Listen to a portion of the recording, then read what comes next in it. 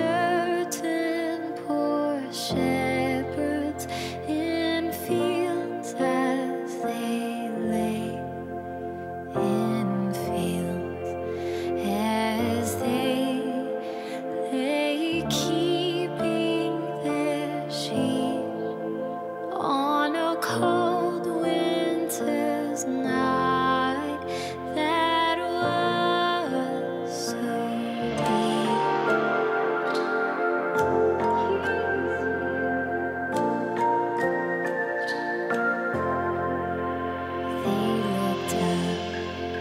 They looked up, and they saw a star shining in the east, beyond them far.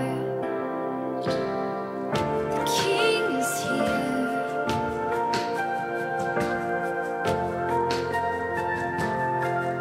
Born is the King. The King is here. You are home. Born is the King. The King is here. You are home. You made a way. Born is the King. The King is here. You are home. Born is the King.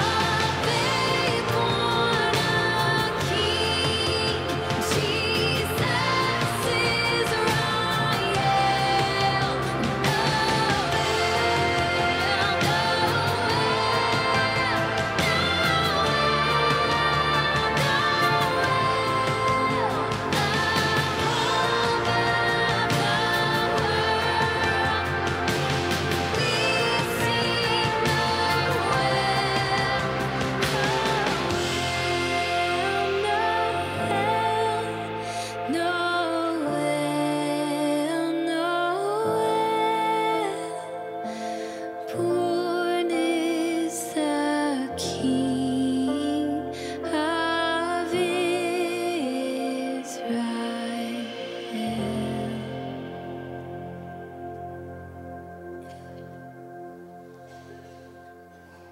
Good morning. Merry Christmas. It's an awesome, awesome season of year, and what a great day. The day before Christmas, Christmas Eve. We're so glad you're here. Thanks for coming out to be with us this morning. I know many of you have traveled from a long way to come and visit family, and we're so glad you're here. We pray for your safe travels. I know we've got folks from our community that are here today, and we're really glad you're here as well. Thanks for coming out. Lisa and I had the great joy this just about a week ago, a little over a week ago, to welcome our second grandson, our second grandchild, another little boy. And we were over there this weekend to have Christmas with them and to just to be around that baby. And here's a thing that I had forgotten. It's been a long time since we had little ones. I had forgotten how often babies need to be changed.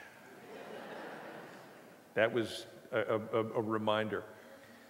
And then this morning, I was kind of reflecting on just that whole experience, and I realized that Christmas is when we celebrate a baby who came to change us.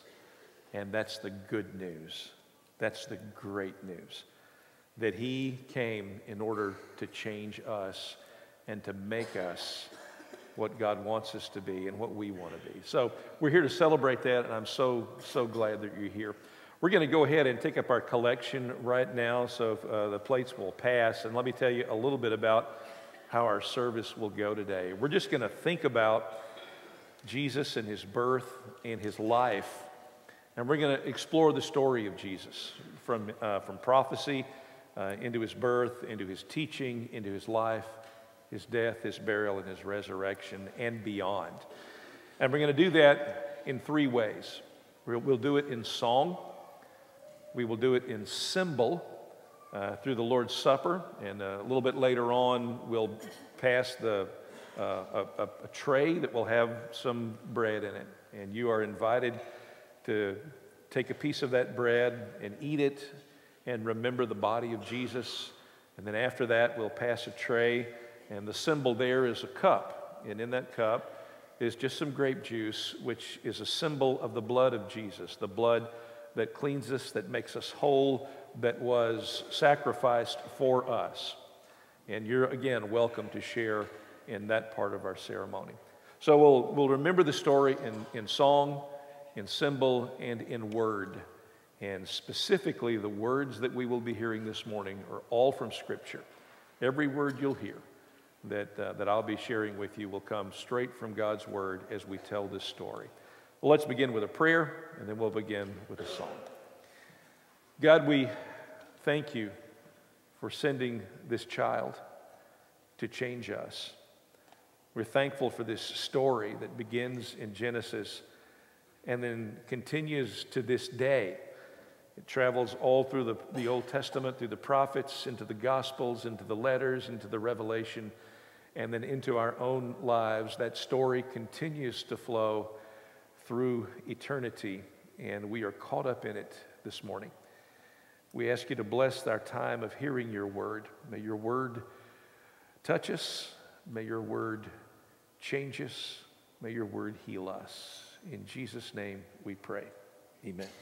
Tell me the story of Jesus, write on my heart every word.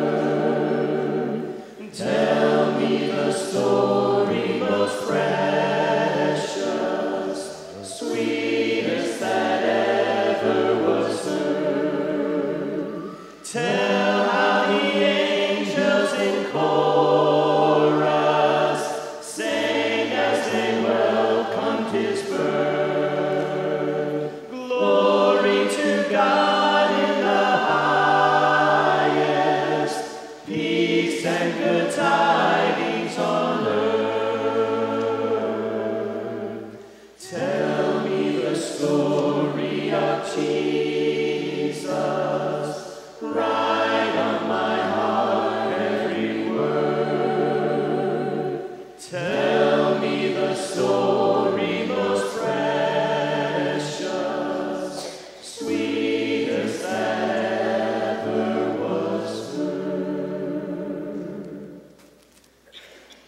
The time is coming, declares the Lord, when I will make a new covenant with the house of Israel and with the house of Judah. It will not be like the covenant I made with their forefathers when I took them by the hand to lead them out of Egypt, because they broke my covenant, though I was a husband to them, declares the Lord. This is the covenant I will make with the house of Israel after that time. I will put my law in their minds and write it on their hearts. I will be their God, and they will be my people. No longer will a man teach his brother, saying, know the Lord, because they will all know me, from the least of them to the greatest, declares the Lord. For I will forgive their wickedness and remember their sins no more. Therefore the Lord himself will give you a sign. The virgin will be with child and will give birth to a son, and will call him Emmanuel, God with us. This is how the birth of Jesus came about. His mother Mary was pledged to be married to Joseph, but before they came together, she was found to be with child through the Holy Spirit. Because Joseph, her husband, was a righteous man and did not want to expose her to public disgrace, he had in mind to divorce her quietly. But after he had considered this, an angel of the Lord appeared to him in a dream and said, Joseph, son of David, do not be afraid to take Mary home as your wife, because what is conceived in her is from the Holy Spirit. She will give birth to a son, and you are to give him the name Jesus, because he will save his people from their sins. In those days, Caesar Augustus issued a decree that a census should be taken of the entire Roman world, and everyone went to his own town to register. So Joseph went up from the town of Nazareth in Galilee to Judea, to Bethlehem, the town of David, because he belonged to the house and line of David. And while they were there, the time came for the baby to be born. And Mary gave birth to her firstborn, a son. She wrapped him in cloths and placed him in a manger, because there was no room for them in the inn. O little town of Bethlehem, how still we see thee lie above thy deep and dreamless sleep. The silent stars go by, yet in thy dark street shineth the everlasting light. The hopes and fears of all the years are met in thee tonight. For Christ is born of Mary and gathered all above. While mortals sleep, the angels keep their watch of wondering love. O morning stars together proclaim the holy birth, and praises bring to God the King, and peace to men on earth. How silently the wondrous gift is given. So God imparts to human hearts the blessings of his heaven.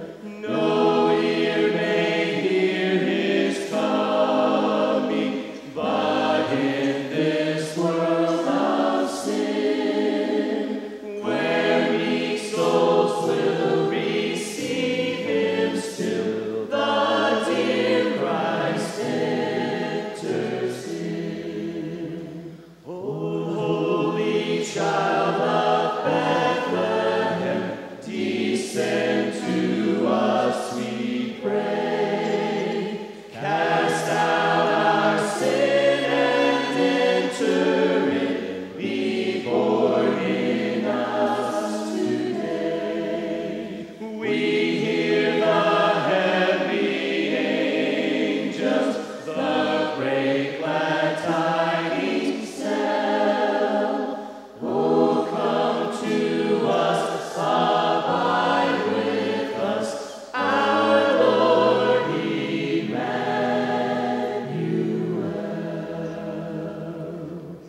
And there were shepherds living out in the fields nearby, keeping watch over their flocks at night. An angel of the Lord appeared to them, and the glory of the Lord shone around them, and they were terrified. But the angel said to them, "Do not be afraid. I bring you good news of great joy that will be for all the people. Today, in the town of David, a Savior has been born to you. He is Christ the Lord. This will be a sign to you. You will find a baby wrapped in cloths, lying in a manger." And suddenly, a great company of the heavenly host appeared with the angel, praising God and saying, "Glory to God in the highest, and on earth peace to all on whom his favor rests."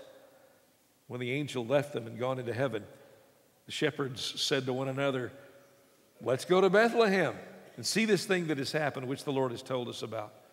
And so they hurried off, and they found Mary and Joseph and the baby, who was lying in a manger.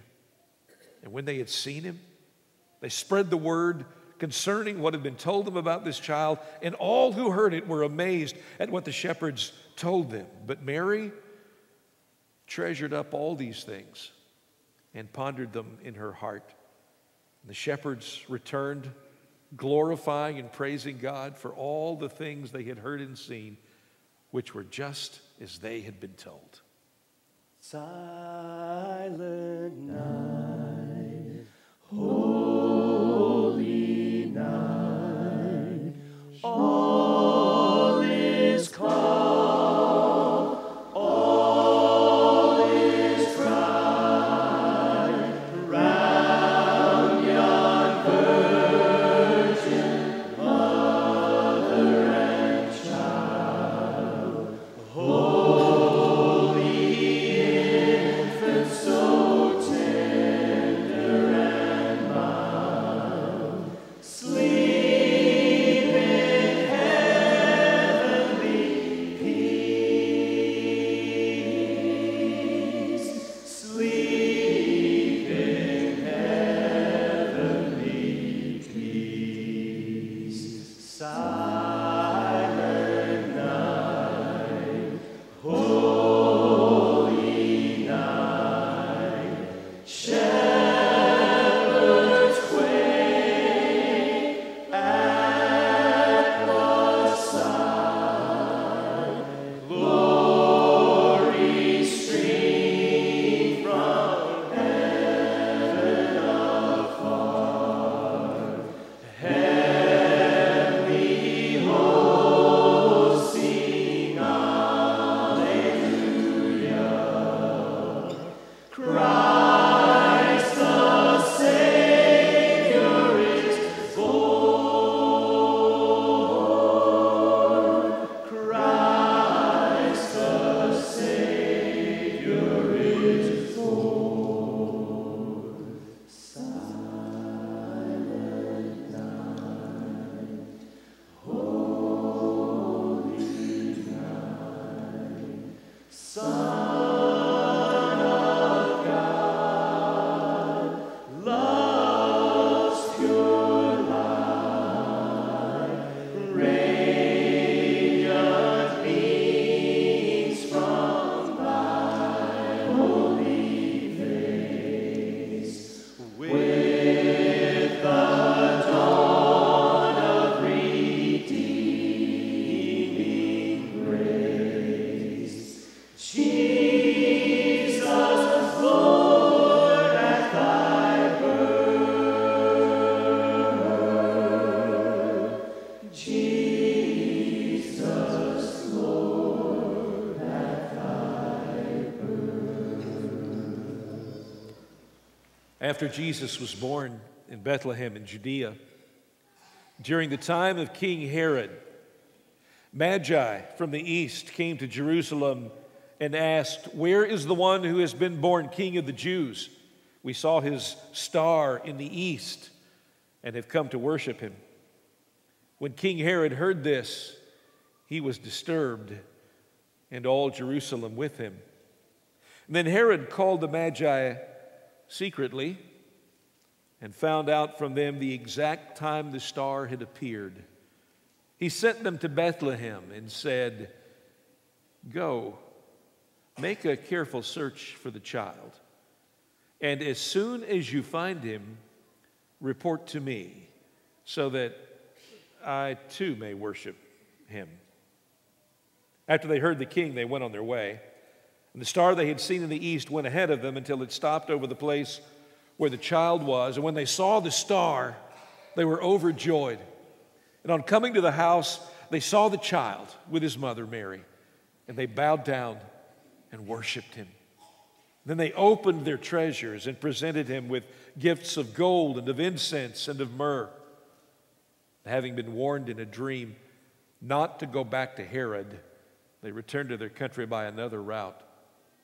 And Jesus grew in wisdom and stature and in favor with God and people. Fasting alone in the desert, tell of the days that are past, how for our sins he was tempted, yet was triumphant at last. Tell of the years of his labor, tell of the sorrow he bore,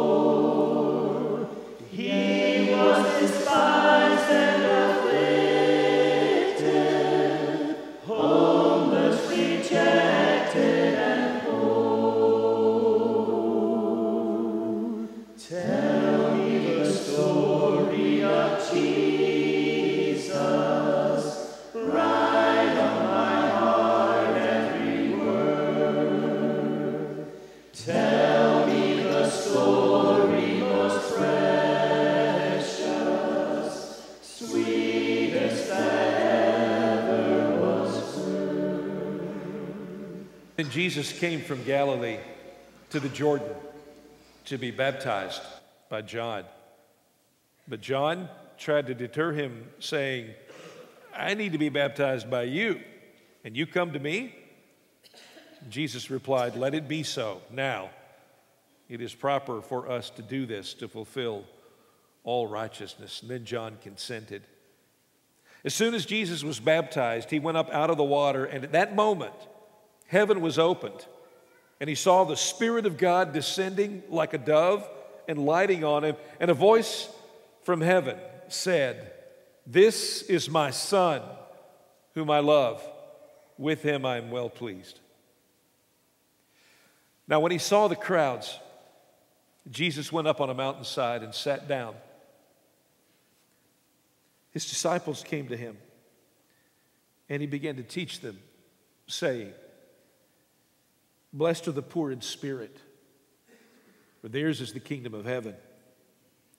Blessed are those who mourn, for they shall be comforted. And blessed are the meek, for they will inherit the earth. Blessed are those who hunger and thirst for righteousness, for they will be filled. Blessed are the merciful, for they will be shown mercy. Blessed are the pure in heart, for they will see God. Blessed are the peacemakers. They will be called the sons and daughters of God.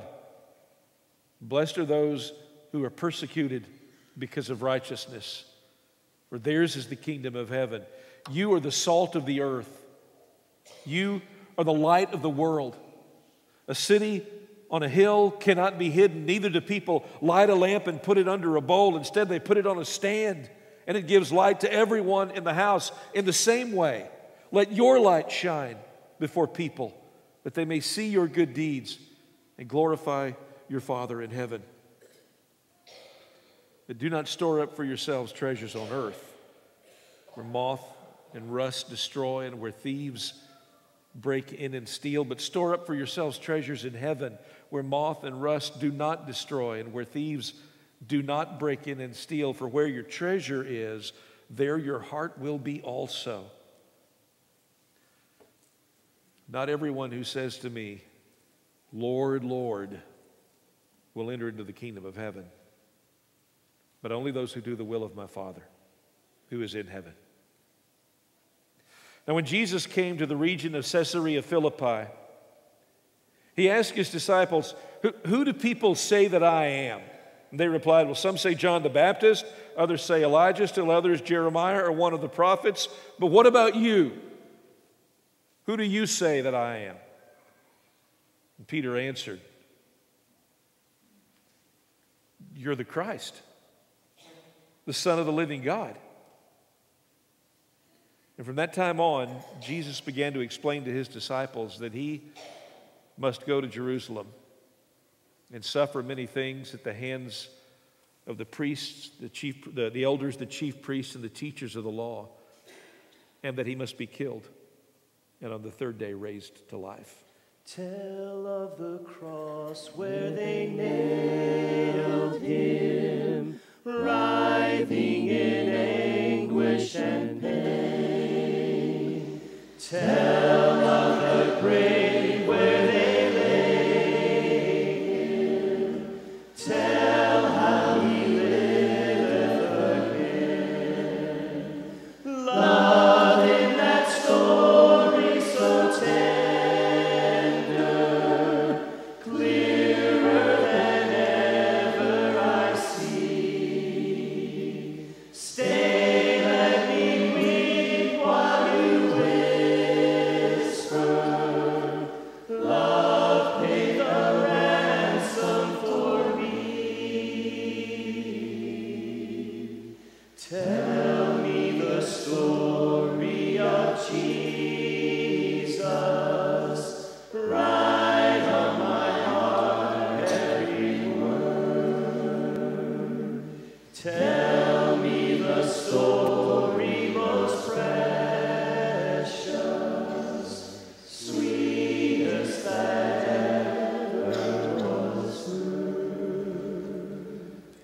So on the first day of the week of the Feast of Unleavened Bread, when it was customary to sacrifice the Passover lamb, Jesus' disciples asked him, "Where do you want us to make preparation for you to eat the Passover?"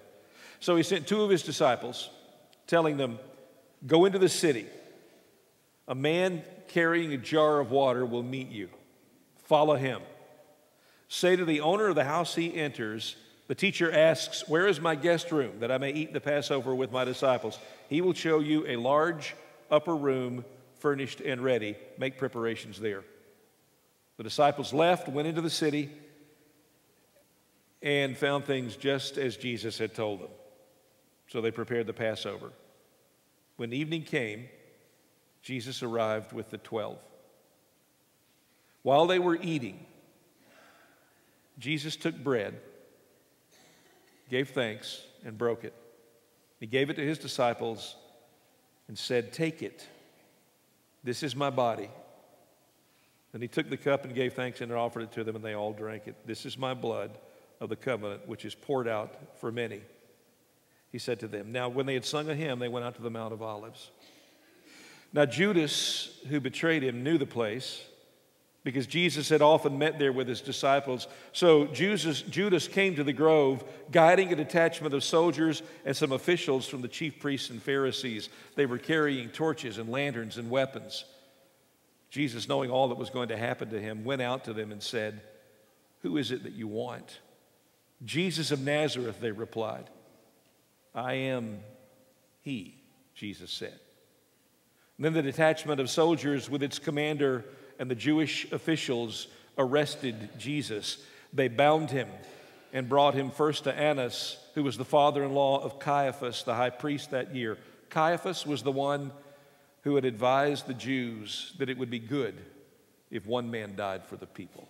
I cast my mind to Calvary, where Jesus bled and died for me. I see his wounds, his hands, his feet, my Savior on that cursed tree. His body bound and drenched in tears, they laid him down in Joseph's tomb, the entrance sealed by heavy stone. Messiah still and all alone. Oh, praise the name of the Lord our God. Oh, praise his name forevermore. For endless days we will sing your praise. Oh Lord our God. Bow together to thank God for the bread. Father, we're thankful for this amazing story that is unfolding from your word in our hearing before our eyes. We're thankful for this symbol that we're about to receive, a reminder that you came in the flesh, Emmanuel, God with us, that you squeezed all of your divinity into the form of a tiny baby who grew in wisdom and stature and in favor with you and with us, who taught great things, who healed the sick, who cured souls, who walked on water, who cast out demons, who made the blind to see and the deaf to hear.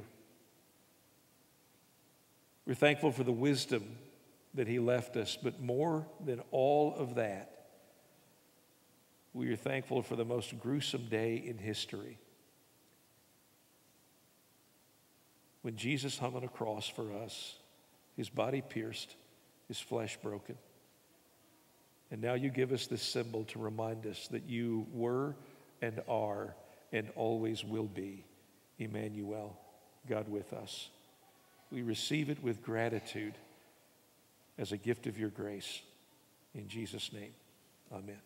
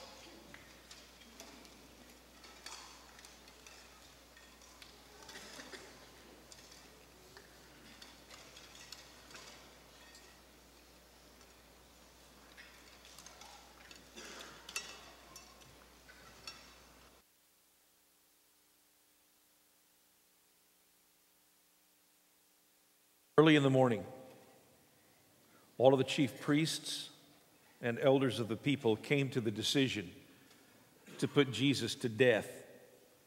They bound him, led him away, and handed him over to Pilate, the governor. So Pilate came out to them and asked, "What charges are you bringing against this man?" "If he were not a criminal," they replied, "we would not have handed him over to you." Pilate said, "Take him yourselves. Judge him by your own law." "But we have no right to execute anyone," the Jews objected. "I find no basis for a charge against him," Pilate said. "But it is your custom for me to release to you one prisoner at the time of the Passover. Do you want me to release to you the King of the Jews?" They shouted back, "No, not him. Give us Barabbas." Now, Barabbas had taken part in a rebellion. Let's pray together and thank God for the cup. God, this ceremony that we're engaging in, this one that we do every Sunday, that Christians all over the world do every Sunday, can get old, it can become stale, can become rote.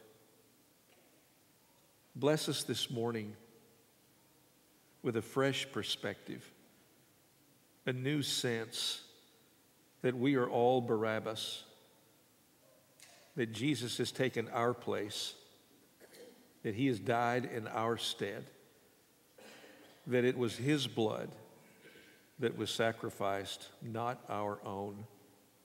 As we share this cup, may we become people who are more grateful, who are more open, who are more loving, who are more generous, who are more forgiving, because this cup symbolizes that by which we were forgiven. In his name we pray. Amen.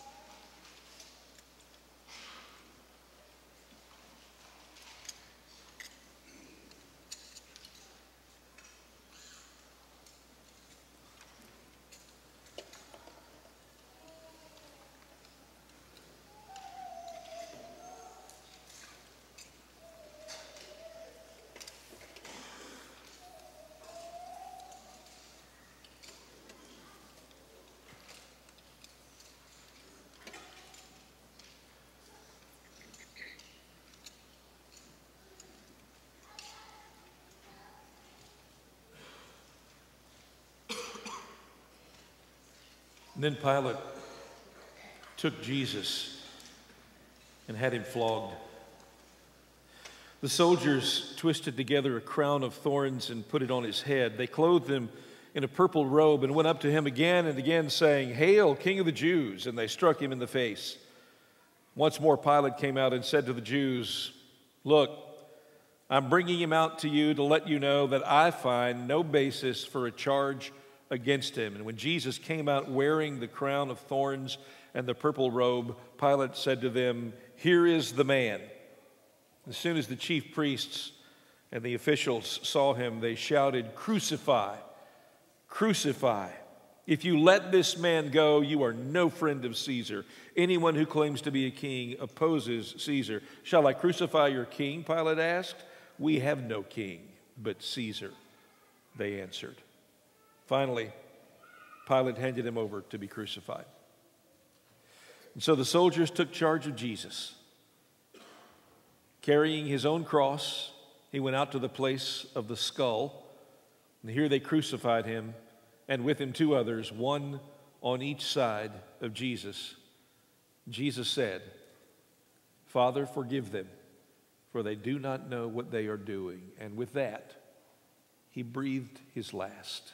Then on the third at break of dawn, the Son of Heaven rose again. Oh, trampled death, where is your sting? The angels roar for Christ the King. Oh, praise the name of the Lord our God. Oh, praise his name forevermore. For endless days we will sing your praise, O Lord our God. Very early on the first day of the week, just after sunrise, Mary Magdalene, Mary the mother of James, Salome, were on their way to the tomb. And they asked each other, "Who will roll the stone away from the entrance to the tomb?" But when they looked up, they saw that the stone, which was very large, had already been rolled away. And as they entered the tomb, they saw a young man dressed in white, sitting on the right side, and they were alarmed. "Don't be alarmed," he said. "You're looking for Jesus, who was crucified. He has risen. He's not here. You see the place where they laid him? But go, tell his disciples and Peter, he's going ahead of you into Galilee. You will see him just as he told you." And then the 11 disciples went to Galilee, to the mountain where Jesus had told them to go. And when they saw him, they worshiped him, but some doubted. And then Jesus came, and he said to them, "All authority in heaven and on earth has been given to me. Therefore go, make disciples of all nations, baptizing them in the name of the Father and of the Son and of the Holy Spirit, and teaching them to obey everything that I've commanded you. And surely I'm with you always to the very end of the age." And after the Lord Jesus had spoken to them, he was taken up into heaven, and he sat at the right hand of the throne of God. Then on the third at break of dawn, the Son of Heaven rose again. O trampled death, where is your sting? The angels roar for Christ the King. Shall return in robes of white. The blazing sun shall pierce the night, and I will rise among the saints, my gaze transfixed on Jesus' face. Oh,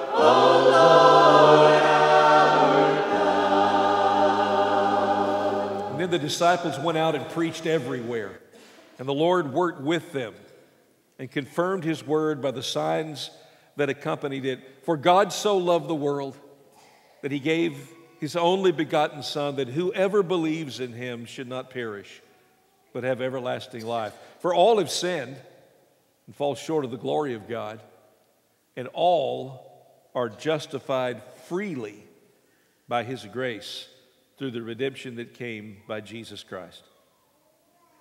And without faith, it's impossible to please God, because anyone who comes to him must believe that he exists and that he rewards those who earnestly seek him. For it is with your heart that you believe and are justified, and it is with your mouth that you confess and are saved. Repent and be baptized, every one of you, in the name of Jesus Christ for the forgiveness of your sins, and you will receive the gift of the Holy Spirit.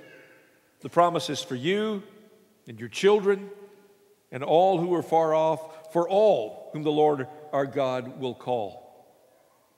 Don't you know that all of us who were baptized into Christ Jesus were baptized into his death? We were therefore buried with him through baptism into death, in order that, just as Christ was raised from the dead to the glory of the Father, we too may live a new life.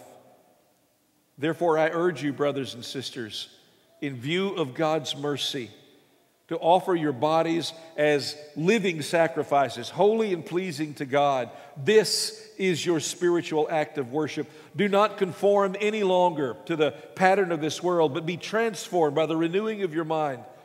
Then you will be able to test and approve what God's will is, his good, pleasing, and perfect will. Now all has been heard. Here is the conclusion of the matter.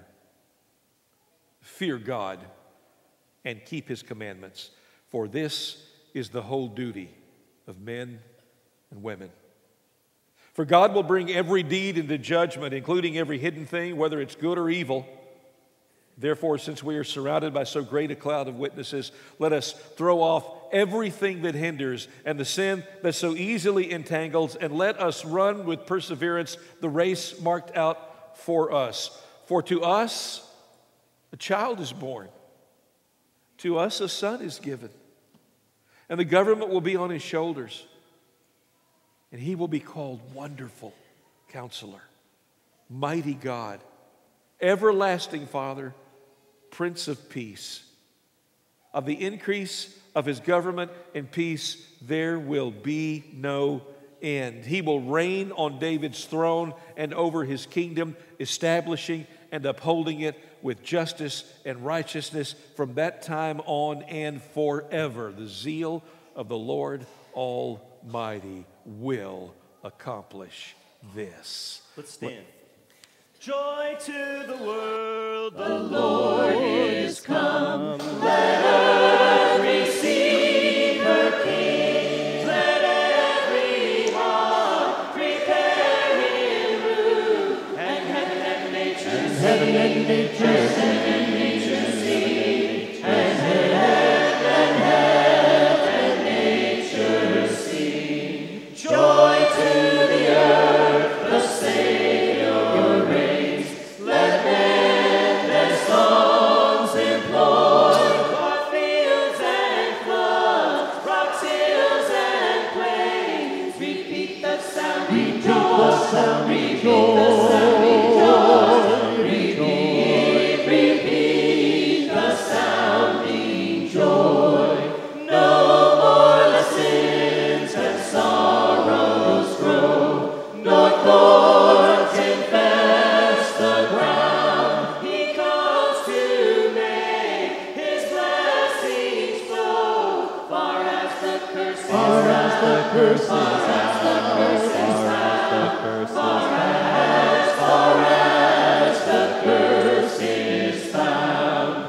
He rules the world with truth and grace, and makes the nations prove the glories of his righteousness, and wonders of his love, and wonders of his love, and wonders of his love.